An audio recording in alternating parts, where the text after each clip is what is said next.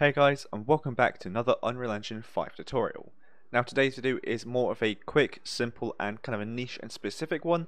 However, I think it's still something quite useful which a lot of people will want to know how to achieve.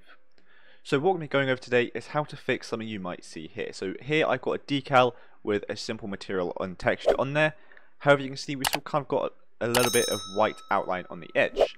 Now in the actual image itself, this white outline is not actually here, which is why it's only there in some spaces. But if I were to open up the texture, you can see it is actually there.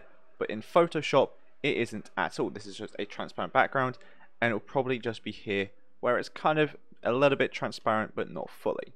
So there is ways to fix this in Photoshop, but I'm not going to be going over that today. This is just how to fix it in Unreal. So we're going to be going over this now. So I'm going to delete the material which I have already set up, and here we have now just the texture.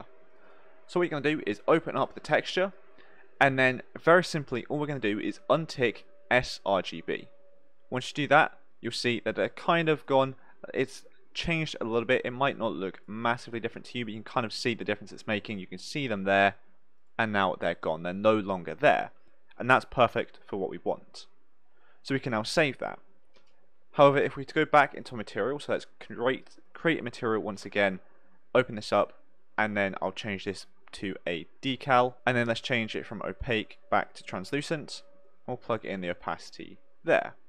So let me apply this, and then I'll put this back in the world and we can have a look at it. So if I were to do that now, I'll select this here and put that there. You can see that the colors are still there, so it's not really done much yet. So the final thing we need to do is in here, we're going to move this out, hold down 3, left click to get a 3 vector, and set this to the color which you want for your decal. So for me, that is just going to be black.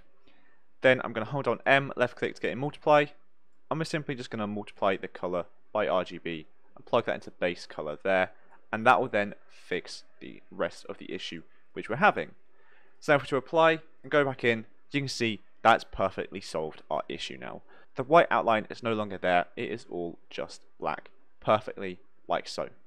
So again, this is a very niche and specific video, but I like doing ones like this because a lot of people have issues and they don't know how to solve them, and I like to just cover every base which you may have. So that is how to solve the issue of having a slight white outline on your decal or on your texture, which you don't have in Photoshop or where you got it from originally. So thank you so much for watching this video. I hope you enjoyed it and I hope you found it helpful, and if you did, please do make sure to like and subscribe down below. So thanks so much for watching, and I'll see you in the next one.